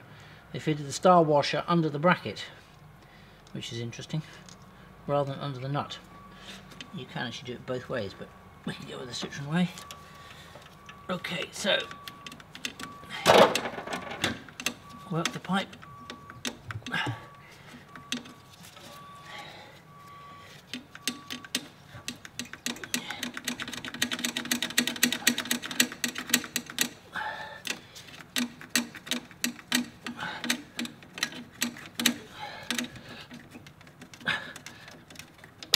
Come on. It really is being effing awkward. Worst case scenario is it will shear the pipe off. Luckily I can make another one up. This is feeling like it might be doing that, because it doesn't want to come out at all.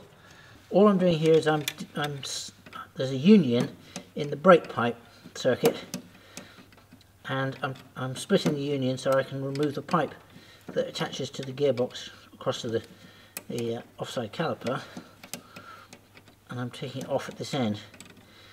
There's a separate pipe right next to it which goes to the near side caliper, and I'll do that one after I've done this one. but given that you can only get the spanner on to do an eighth of a turn at a time, and then turn the spanner around, put it back on, and it has to be an open ender because it's over a pipe, that is why it takes time.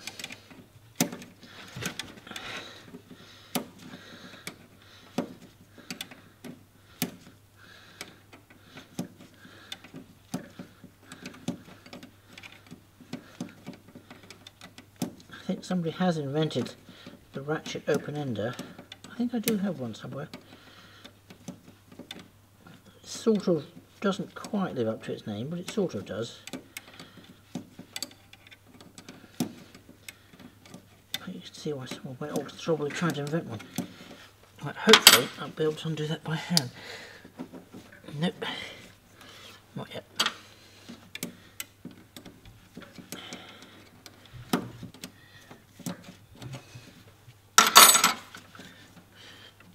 There we go, pipes off. Okay. Now, because I've already disconnected this, I should be able to unhook that. And there is the brake pipe off. I'll take the pads out while we're at it. So, unclip this securing clip, if you like. Feed the wires through, and the pads should just slide out, which they do, and that one's quite nice and clean, about half worn, not a problem. This one, again, wearing well, about half, slightly more than half worn, but that's absolutely fine. I'll see if I can just get that clip off. Okay, this gives us, so we can see it a bit clearly. So I'm now undoing this clamp. I've already slackened off this clamp nut here. So undo the nut and just unclip the pipe. And I'm going to put the nut back on so I don't lose it. And now I'm going to slacken off the union where it goes into the caliper, which is up here. I already have a drip tray underneath the car to catch any hydraulic fluid that I'm going to spill. And this side is easy to undo, so I reckon it has got the correct seal in it and won't be an issue.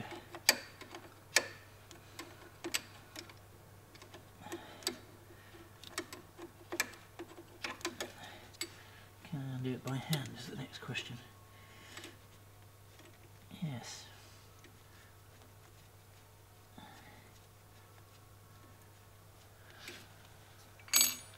Okay, again, that's all it should need, a little wiggle of the pipe and then it should pop off. So that's now free at that end. What I'm going to do is to take it off at the other end, again, just to make life easier in the long run. So down here,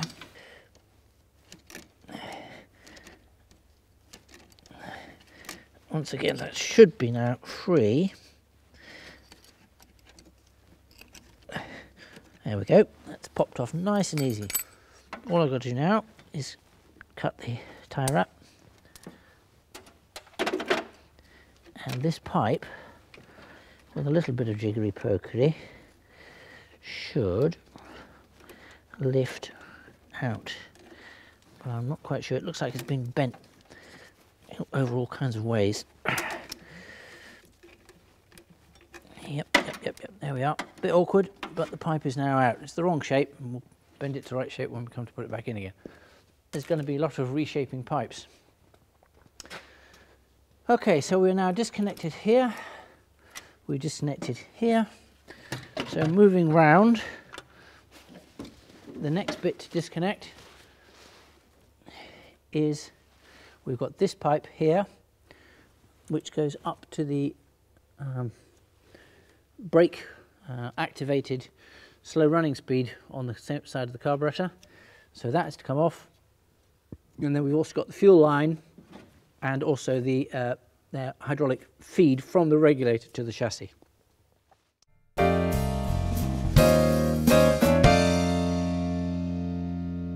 Okay. Here I'm going to take off, this is the return line from the CRC up here next to the carburetor. And this one hasn't got a clamp on it, so it should just pull off, which it does. tuck it out of the way. Next we've got a fuel line, which is here on this clamp, which I'll take off at the fuel pump. I'm making my life slightly awkward.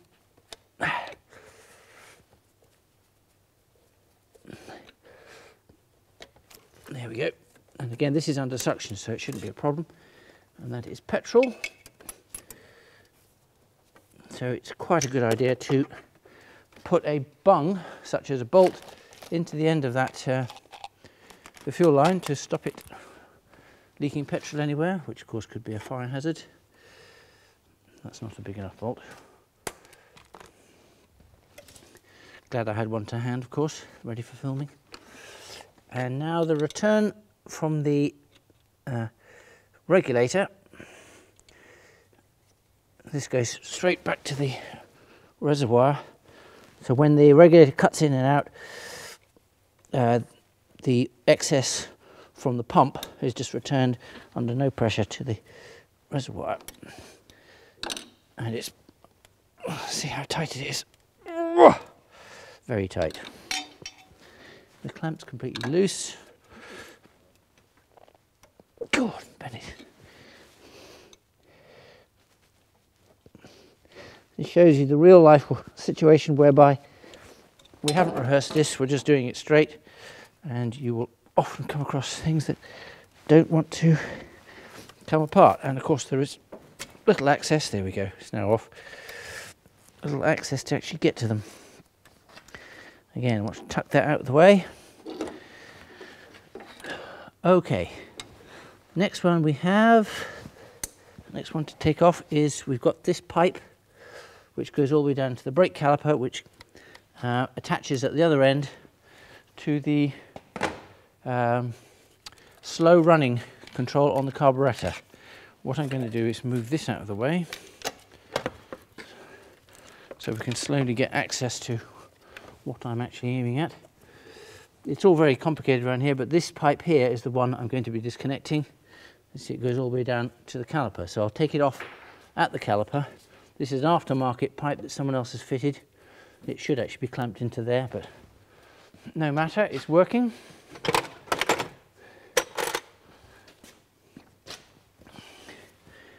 And as this is a later pump, I'm hoping that the union will undo easily.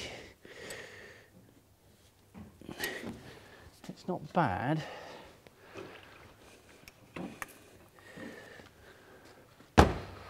We've got a made-up conifer pipe, which is fantastic. The union used on this end, though, is a mild steel one and has corroded. It is always better when you're making up pipes if you can use stainless unions, because they won't corrode, and neither will the copper pipe, and so you won't have issues in future. But of course, as with anything, there's a cost implication.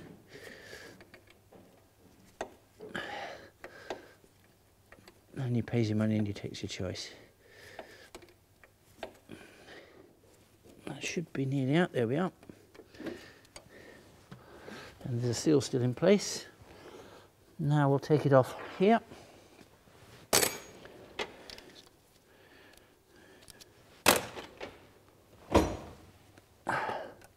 Well, this is loose anyway. Oh well.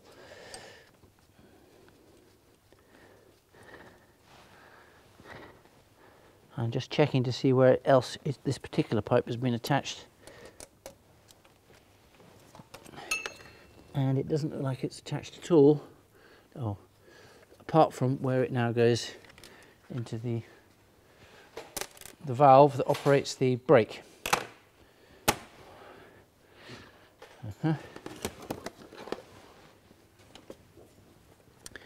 Again, access is typical Citroen style.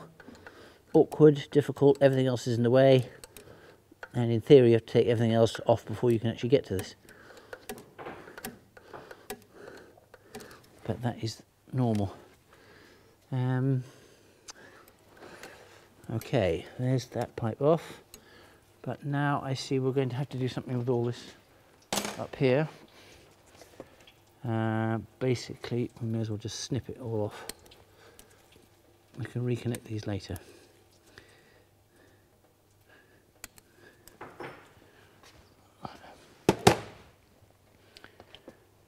Huh?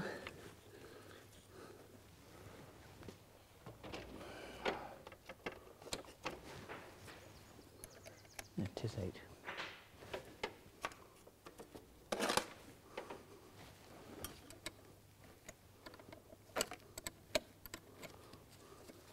So disconnecting the connections for the 1, 2, 3, the electronic ignition to the coil.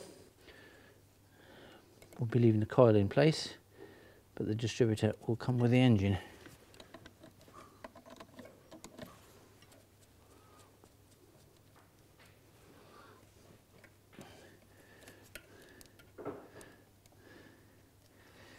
There we go.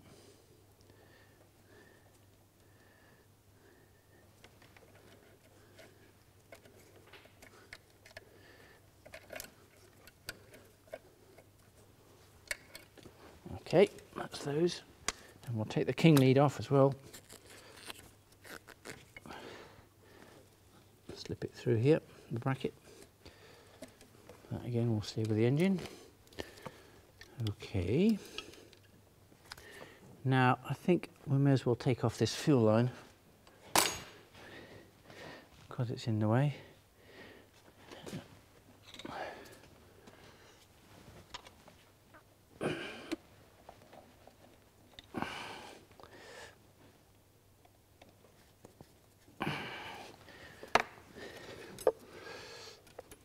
Not a bad idea having the fuel filter up here because it's easy access, but it does mean you have to put a load more pipes in to actually get it into that position. These look like... Okay. So fuel off the carburetor.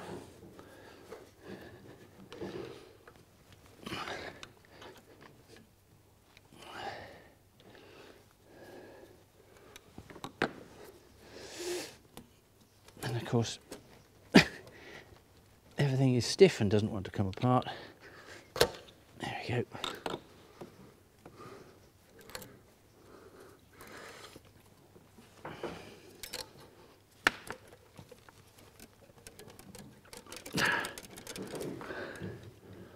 Coming off. There we go.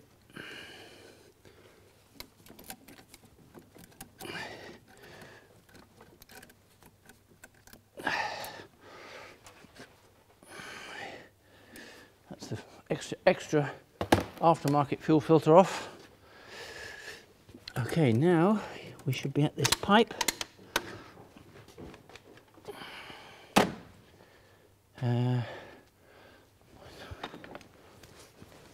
Which is connected down, it's been tie wrapped off. Another one.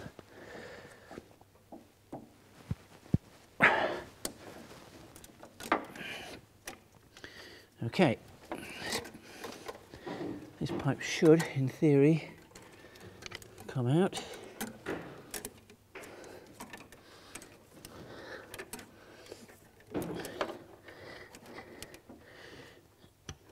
Come on, you. What's up? There we go. Just got to remember where that pipe goes. Along with all the others. All right, so we're slowly getting towards separating the car from the chassis. We've got this pipe here.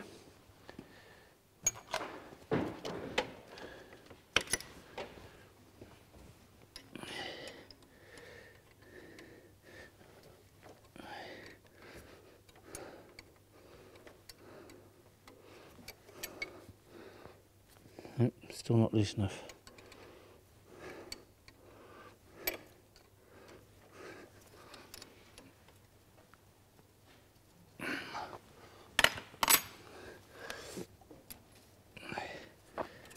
Okay, give it a slight bend out of the way. And now the main pressure feed from the regulator, despite the fact I'm going to get dripped on.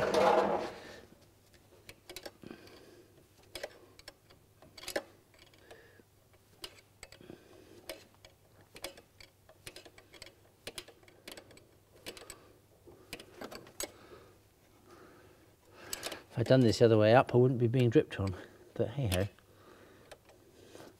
A mechanic's life is never simple.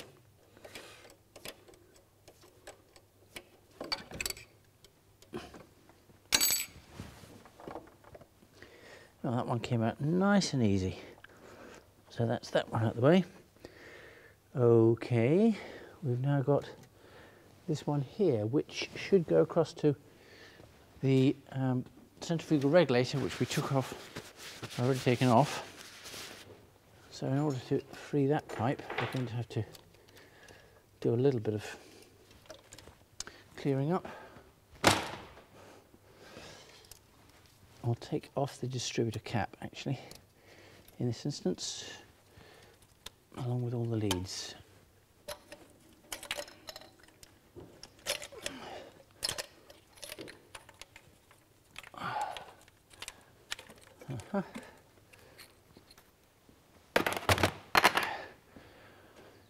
Okay, so this pipe here, again, comes apart at this junction. Reach for the spanner I just put down and lost.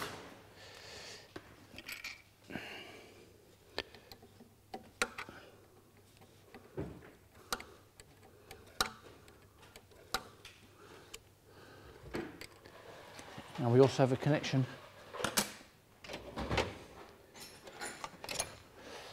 here where it's bolted onto the side of the CRC.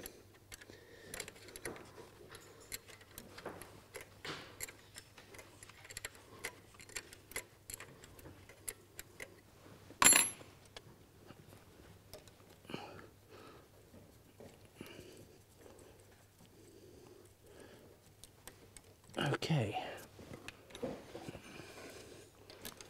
and there it is, away.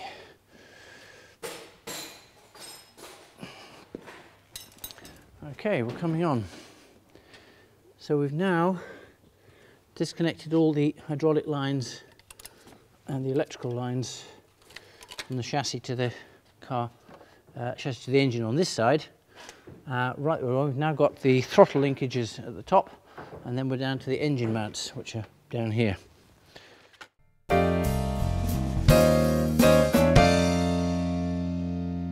So I'm going to disconnect the choke cable first, and then the accelerator, the throttle linkage next. So what we've got is we've got a little clamp here, clamp for the cable, which you can undo either with a spanner or with a screwdriver. Again, just locking it off, cable comes out, and we've got the clamp on the end of the choke lever here. It's got an 8mm sort of bolt on the inside, which you can hold with an 8mm spanner before you undo it. So you can then slide the cable out, and ideally want to tuck that away somewhere. Okay, now the throttle linkage. First of all, we disconnect these springs by unhooking them and just letting them drop down like that, and the throttle rod will come through and be detached. Now we've got these two nuts here which hold the throttle rod support, and they are not the size I have for my spanner, which is they're non-standard, not a problem. Ah yes, okay, that's interesting. So again, this is a non-standard, there should be a special little clamp bolt that holds this rod in, but it's held in with two separate bolts which aren't captive, so that gives us a little bit of an issue.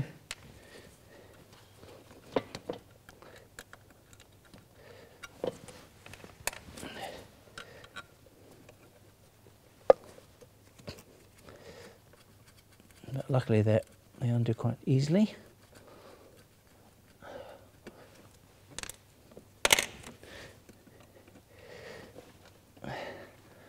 As long as I'm not too bothered to drop them. Come on, there we go. So there's the throttle rod support, and at the front, undoing the nuts, or we'll be undoing the nuts, holding the throttle linkage on.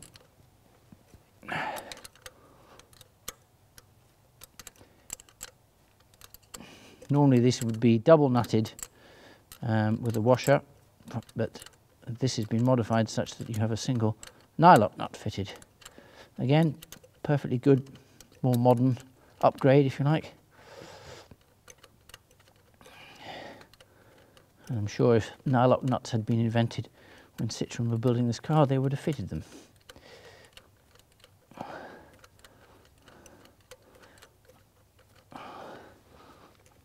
That's one nearly.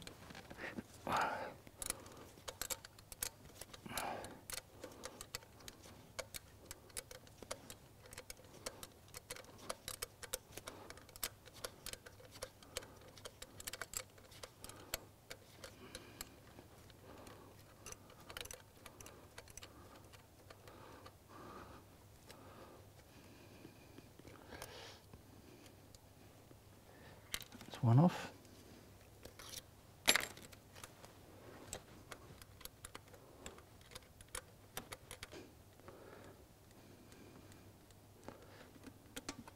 There we go. So here comes the throttle linkage with the support, which just slides off the end. This is a rubber bush, oh, sorry, it's a brass bush sitting in a rubber housing to allow us a bit of flexibility. And this is a very common failure. The rubber perishes and then the bush drops. But this is a recent change, recent new part. Okay. So we've now disconnected just about everything around the car. I have an extra pipe here which I don't recognise. So we're now down to loosening off all the engine mounts on all four corners.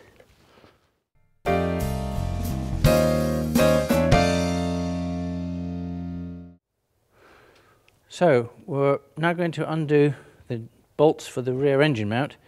I've already taken off the sphere here, so you can access and see what we're actually doing. This is, of course, tricky.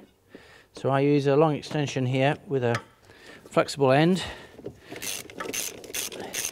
And the front one there is relatively easy to get at. You've got captive nuts at the bottom of the mount, so we don't have to worry about the nuts. But the tricky one is the rear bolt, which I'm about to demonstrate, in that you can't actually see it and it's difficult to get the socket on. So I will just put my hand behind here and help the socket onto the nut, onto the bolt. In this instance, we're on a left-hand drive car and it's much more accessible to be able to get at this bolt. On a right-hand drive car with a steering column and all the other paraphernalia in the way, it really is very tricky. So you can take the bolts right out, and that is the bolt. That's now ready. The engine will now lift up.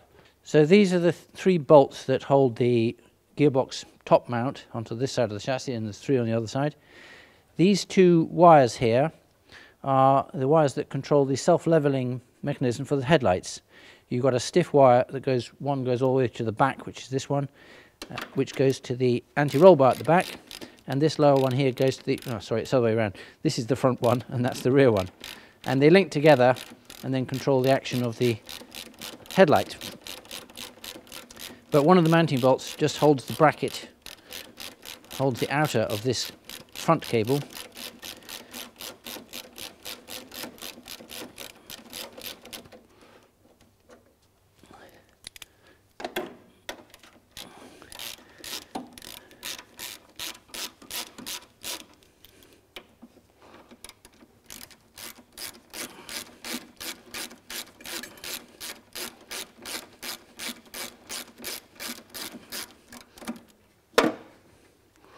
There we go, bolts out, and you can just slightly displace this a bit and tuck the wire underneath, because this bar is going to come up with the engine and we want to leave the self-leveling mechanism wire with the chassis. Okay, that's it, loose this side. We now move on to the other side. So now moving on to the engine mount on this side. This is the inlet side, and that being the engine mount. Again, the bolts are awkward to get at. At least you can see this front one.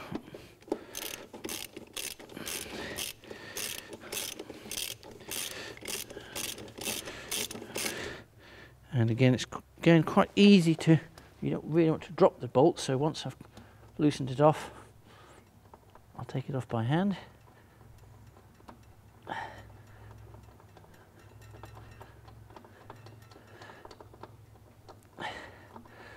Eventually get my hand out. There we go.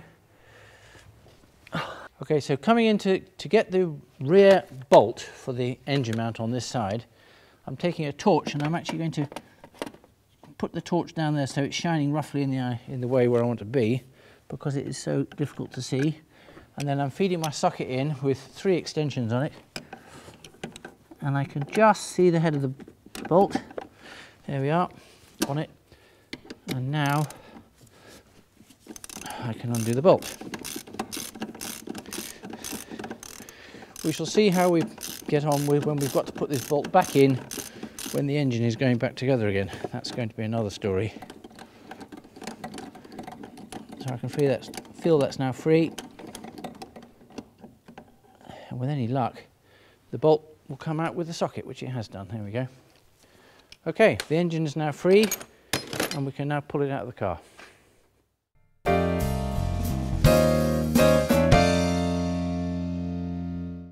So we now have the hoist in position here, as you can see, and the hook is onto this little bracket, which is all I'm going to use to lift this engine and gearbox out. I know it doesn't look much, but that is the standard correct fitting to do it. I've got this hoist over a slight on the side, because my particular hoist isn't quite long enough to go directly from the front. And you can see, because this allows the engine gearbox unit to balance nicely as you're lifting it out. And I'm just checking that we've got everything is loose. What will normally happen as we're trying to take the engine and gearbox out is that you will find that the exhaust downpipe on this side will catch on the cross member underneath. So I'm just going to be doing a bit of wiggling to make sure everything's free. And we've got to sort of go up and then out and up and out in that kind of way. Now I can bring to swing my hoist round. That's it. Making sure that it's not held in with anything and everything is disconnected. Yes. So it's got to come at quite an angle that the rocker cover has to clear the bulkhead. So just gently go up, check that everything's right, and now I can pull the car out, pull the engine out, and we've still got, I can still feel that the exhaust is just touching the cross member. Now it's completely free.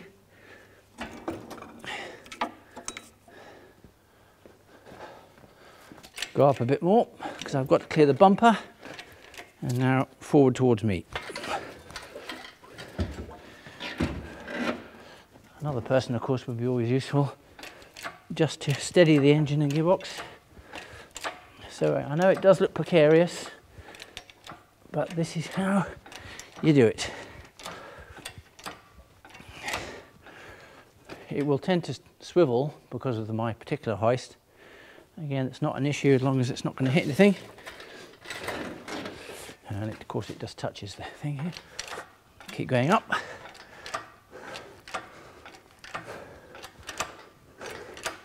That should clear the bumper.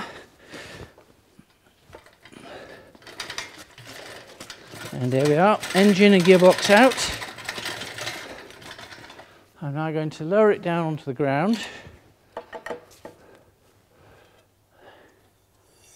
And what I'm going to do is I'm going to put a couple of blocks under the sump of the engine, because the downpipe is lower than the bottom of the sump and you can't just put it straight on the ground there. So a couple of chunks of wood for the engine to sit on. There we go.